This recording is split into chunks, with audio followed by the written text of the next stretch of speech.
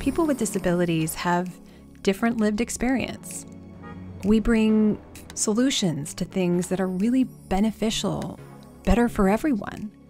The important thing is that you include us, and in that collaboration, we can create something together.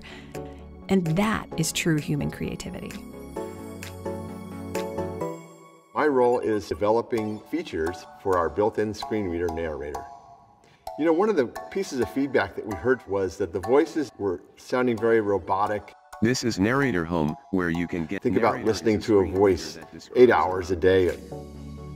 Recently, we are investing heavily to make natural sounding voices available in Narrator. Narrator is a screen reader that describes aloud what's on My the screen. favorite voice So you is can the use Aria information voice. to navigate. Others really like the Jenny voice. To start or stop Narrator, press the Windows logo key. The response +Enter. was fantastic. Keep providing that level of feedback. It's a joy to be a part of that process. One of the biggest questions that the design team asked itself was, how can we do better? Voice access allows the user to control Windows 11 completely hands-free. Show numbers here. Click for. My personal favorite part of voice access is how beautiful it is. Assistive technologies tend to never get the same polish that perhaps mainstream experiences do. We really wanted to put our foot down and change that for the better. As designers, it's really important to try to solve for real problems and real people. It always went back to Leah's story.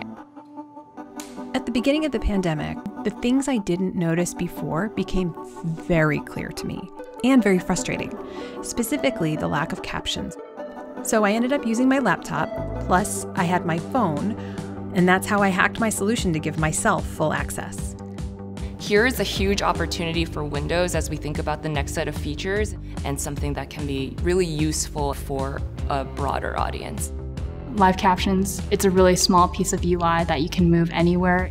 It allows us to reflect back on how we can design better for everyone. It's really exciting.